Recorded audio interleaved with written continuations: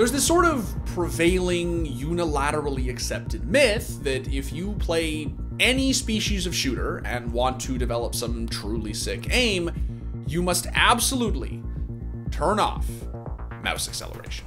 Almost every experienced aimer will tell you the same thing.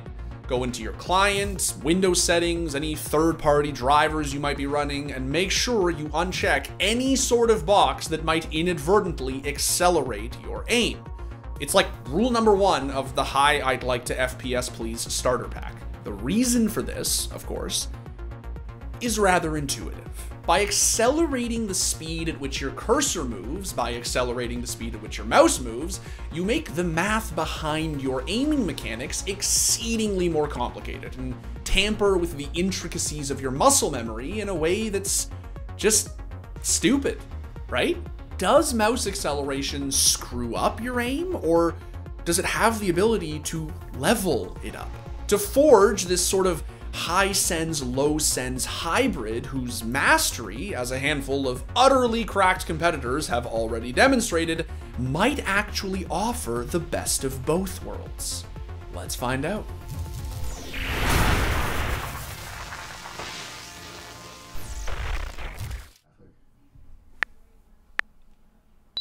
Do the things. Thanks.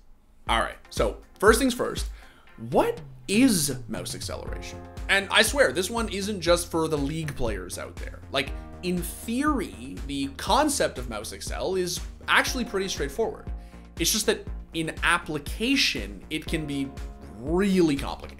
So let's start with the theory side of things. To reiterate, mouse acceleration is a feature that accelerates the speed at which your mouse cursor travels, depending on the speed at which you make your physical mouse movements. This means that with mouse accel off, if you move your mouse slowly from, say, here to here, the cursor will traverse whatever distance your DPI permits at the same exact speed. With mouse accel on, traversing the same distance at the same velocity won't actually make any difference.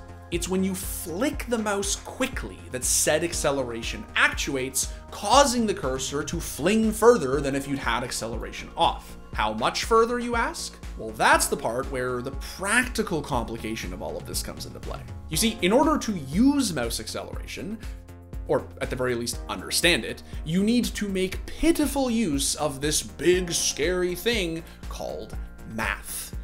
More specifically, something called an acceleration curve. Now, for those of you that never took calculus, this might be a little daunting. For us kings and queens who did, it's really very basic.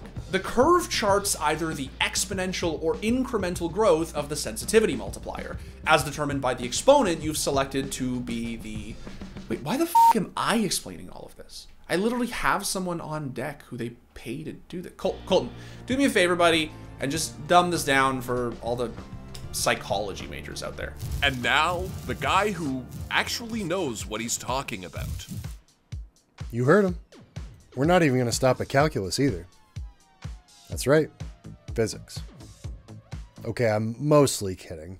I just needed an excuse to show off my fancy textbooks on camera because what else am I supposed to do with them? Just to make sure we're all on the same page, acceleration is simply defined as the rate of change, or delta for my fellow science nerds, in velocity per unit of time. And this change can occur in many different ways. You can have variable or constant acceleration, and generally third-party mouse drivers will display this with a combination of graphs. Variable acceleration, especially when we're talking about mouse acceleration, tends to take the form of a logarithmic or exponential curve, either gaining speed quickly, then tapering off, essentially hitting a maximum sensitivity, or ramping up slower, but then gaining speed, well, exponentially.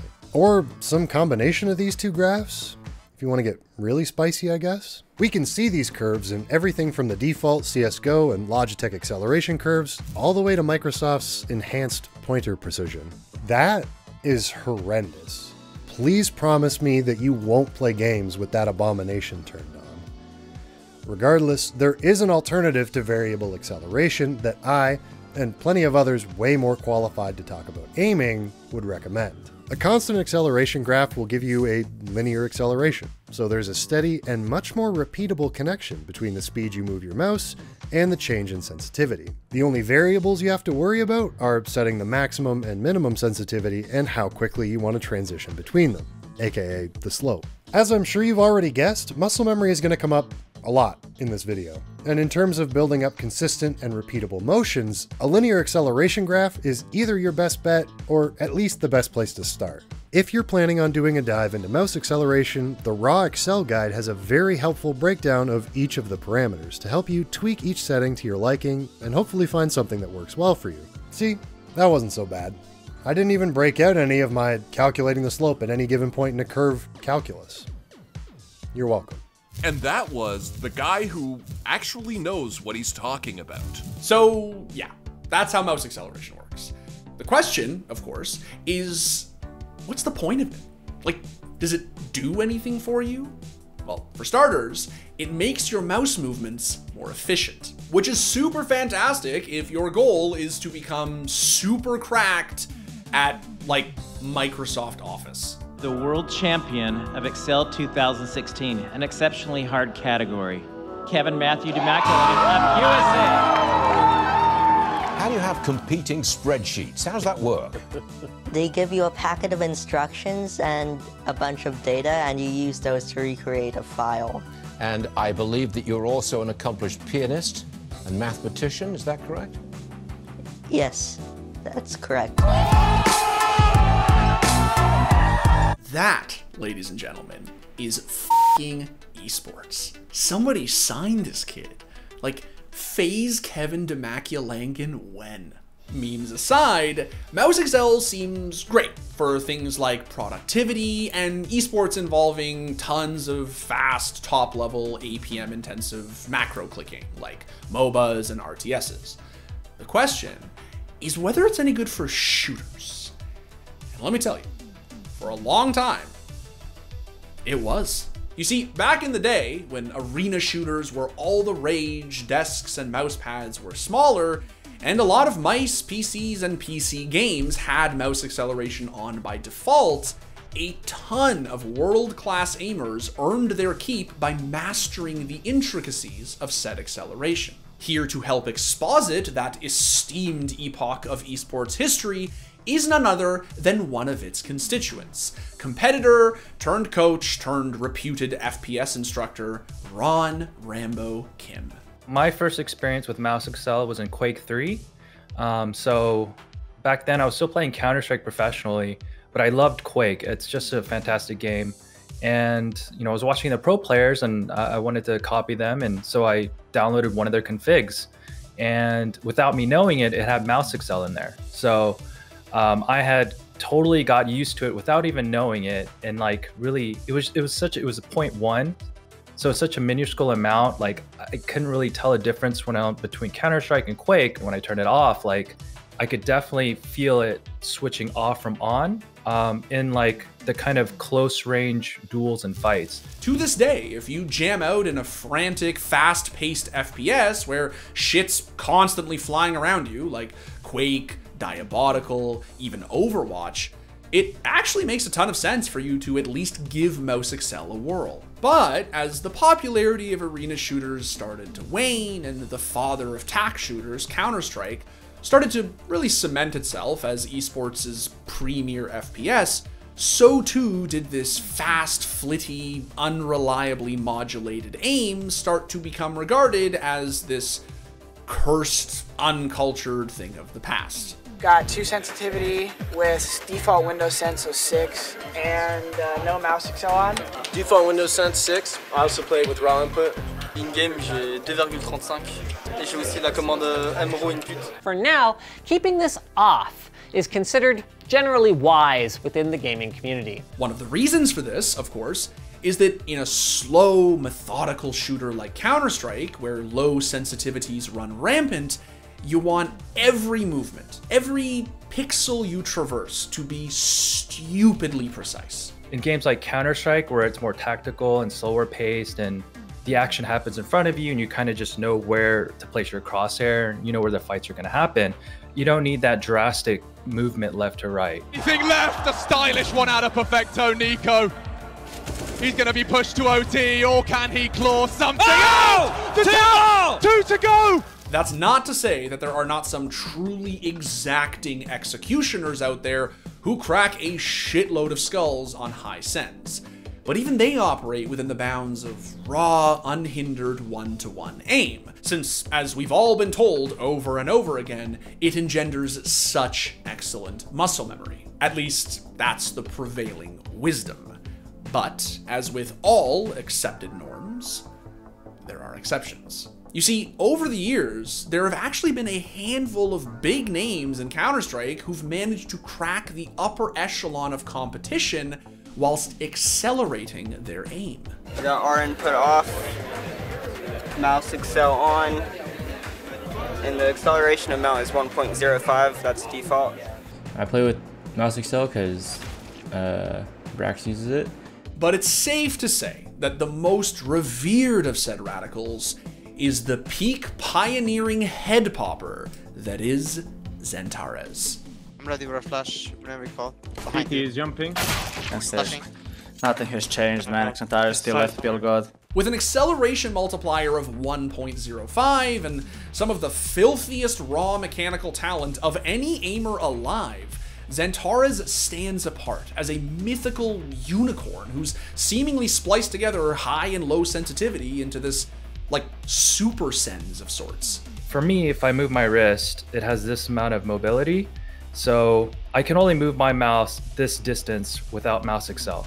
But if I figured out if I could do a 180 by doing like a half wrist flick of my half wrist bend, and I was just, and I figured that out and I built that into my memory, I would have an advantage over the person that has to do like a full wrist bend and a half wrist bend. So you can kind of maybe incrementally break down, depending on the degree of your wrist bend, how much mouse accel affects or helps you, and then you can increase or lower that value. Which begs the question, could mouse acceleration help foster a deeper, more dynamic style of aiming? Think about it. With accel on, you could maintain a slow and steady DPI when making micro adjustments, but the second you need to spin around and 180 a fool, execute a high velocity flick that quickly turns you into a high sens robot. I mean, shit, man, just watch Xantares do it. Mouse accel definitely has its advantages, right? Like you can move your mouse or your crosshair more distance with less space, depending on the situation. Keto finally put to rest after all of the damage at the beginning of the round. Xantares and Searson 2 versus 3 now. That Xantares turns out to be an absolute beast. What even was that? That's an instant 180. How does he get that? Ridiculous, isn't it? Okay, so like we need to check him PC and game, right? Because that is not normally. They don't actually have a kit picked up. I don't know if there's one on the bomb side, but yeah, they need to do something here. He's getting tagged a little bit. They know where he is, but it doesn't matter. He's gonna get 4 kills, and now he sees Vinny, and there's the ace at the end. What a absolutely beastly round from Xantares. Don't be rude. Are you kidding me? I swear to God. Stop. But here's the thing, right? If mouse acceleration allows aimers to reap the benefits of both types of sensitivity, high and low, then why doesn't everybody use it, right? Well, as you can imagine, it's because it's not that simple. For starters, it can be a nightmare to not only find a good accelerator, but to fine-tune it to your liking across multiple esports titles, especially those where certain third-party accelerators have triggered certain games as anti-cheats. Some mice, even though you use the same sensitivity, it's going to feel different, or it's going to move a different amount. And then when you had mouse accel into that, it's just like, I got to find this completely new mouse acceleration value to match my new mouse sensitivity value. So, you're stacking on additional variables like that. If you change mouse pad, it has different surface friction speed. So it's just a multiplier variable that makes it very difficult to not only learn, but also get accustomed to new equipment. But, more importantly, the movements themselves are trickier to master.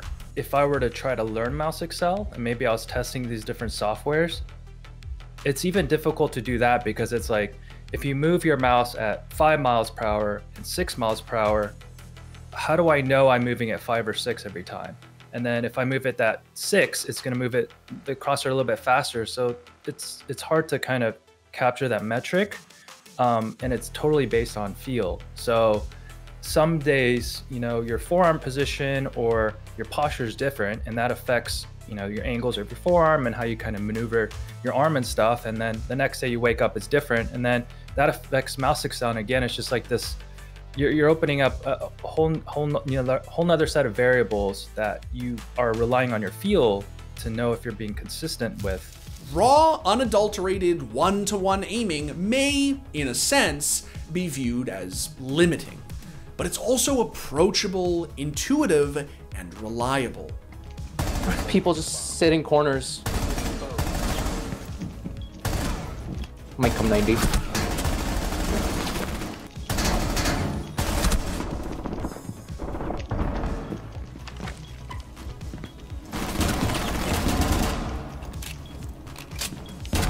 Oh, you're insane. Here to help explain why is none other than cracked mainstay Dr. Madison Klarkowski, a professor of computer-human interaction at the University of Saskatchewan. Turning mouse acceleration off did kind of emerge as a strategy for beginners for learning a new FPS, for learning a game like Counter-Strike, because, well, mouse acceleration speed is obviously dependent on the distance that you move your mouse, which introduces a kind of moving variable or a floating variable, as opposed to no mouse acceleration, which is more on the surface level consistent, or at least it requires less mathematical calculation, adaptation to those kind of variations in movement. So I would argue that then, because you remove that extra variable of needing to be cognizant of the distance you move your mouse and how that influences mouse acceleration, it actually represents a reduced cognitive load for those who are learning a new input modality.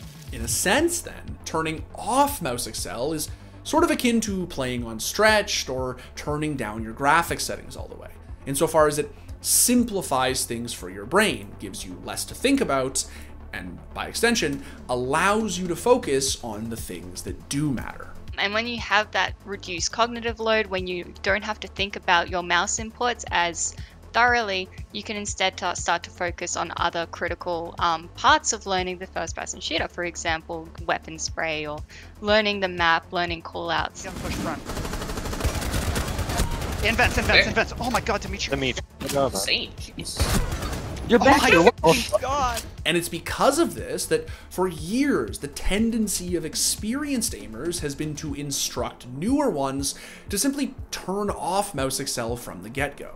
So by simplifying those input mechanisms, by turning mouse acceleration off, it reduces, you know, that extra thing that you need to think about, merging of action and awareness, of becoming one with your mouse, I suppose, a little bit quicker, because you don't need to worry about, well, you don't have that added cognitive load with that extra variable, that extra factor that you're needing to learn or that you're needing to account for. It's also because of this that said experienced aimers rarely, if ever, introduce it into their own skill sets, since they're terrified of creating even the slightest disturbance when it comes to their well-honed muscle memory. You know, sensitivity is, you know, the holy grail of a FPS gamer. It's like finding that perfect sense. You've got total mouse control, you know, sensitivity control, crosshair control. That's what you want. So if you start adding mouse accel, you might go into this black hole where it's like, you know, I was better on 0.2 mouse accel, but, you know, if I was on 0.3, I would have hit that shot. And then you're starting to mess with that on top of your sensitivity. So again, it's just, you know, it's one of those very advanced values and feelings that I would only recommend for the expert players. No idea you came from Quake. Have you ever played with Excel? I did play Excel Waltz in Source, but because all the Counter-Strike players basically were like, why are you doing this? You know, it just kind of got taken out of me pretty early on. Obviously, as people became better at playing the game, they became pros. They're not going to revert to mouse accel on, because they're now used to mouse accel off, right? And they're not going to mess with a good thing at that point. But you can't help but wonder, should they? Like, if mouse accel's this super fancy advanced mechanic that's not beginner friendly enough for novices, but way too weird and out there and different for well-established experts, then who's it for? Like, shouldn't these experienced aimers who are looking to level up their game at least be giving it a shot? That's the question that YouTuber Pingify set out to answer about midway through 2020. And if you haven't checked out his video on the subject, you should. It's excellent. After he, an experienced FPS player, immersed himself in Mouse Excel for an extended period of time, he walked away something of a fan. Am I gonna keep using Mouse Excel? Yeah, I think I will. I still love the crazy reactions I get when I say I use it, but more importantly, it feels good to use. I can finally use that stupid low sensitivity I really enjoy without giving up the crazy wide-angle aimbot moments. And I believe that I still haven't spent enough time to master it yet. And he's not the only aimer to be pleasantly surprised at how much they like it. Bro, maybe I should turn on Excel right now. Just a little bit. This is gonna be fun. I'm really hyped. It was interesting. Nice. Good. Content! The default. Oh! Fuck, Now, does that mean that everyone and their mother should up and adopt Mouse Excel and that we should be indoctrinating new aimers with it from the get-go? Not necessarily. Hell, some newer titles, like Valorant, still don't natively support it. But should we as esports enthusiasts at least be a little more open-minded when it comes to potential benefits? Probably. I think it would be very neat to do a study on this where you have, one group of novice players who have never played Counter-Strike before, who you introduce you to the game, you get them to have mouse acceleration turned off, and then you have another group with mouse accel left on, and return to them in a month and see how they perform, return to them in 6 months and see how they perform, because that would be a much neater way of sort of approaching an answer of, mouse accel versus no mouse accel. Like, does it take time longer to learn? We might see something where, we might see the group that has mouse acceleration turned on, it might take them a lot longer to reach a certain standard. Maybe the mouse accel off group would reach that standard faster, but they might eventually overtake the mouse accel off group. Imagine how nutty some of us would be if we'd picked up Mouse Excel from the day that we first took up FPS. And while picking up the feature today isn't gonna turn you into Xantares or anything at a moment's notice, you'd be surprised at how quickly even a veteran aimer could adjust to the change. Old dogs can learn new tricks, right? Totally feasible for you to learn it.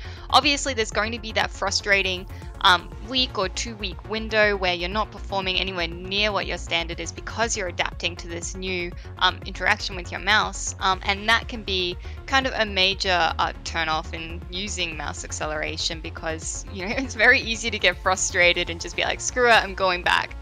So I would say if you're interested in adapting to mouse acceleration, you do have to give it, a good college try.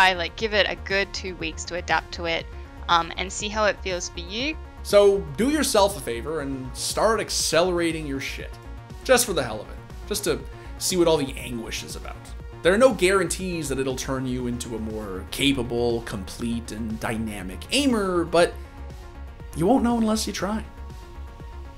So try. Let's go, making fun of psychology majors instead of me. Let's go. It's the arms crossed. The the muscly dudes. Yeah. Make Colton Dimitri making fun of psych majors. Yeah. I do that shit all the time in school. Yes. That's right. Physics. These textbooks are heavy. God, I'm a nerd. No one's gonna be confused. You know what? It's YouTube, guys. It's YouTube. Like the video, do the sub. It's your boy here. Turn on notifications.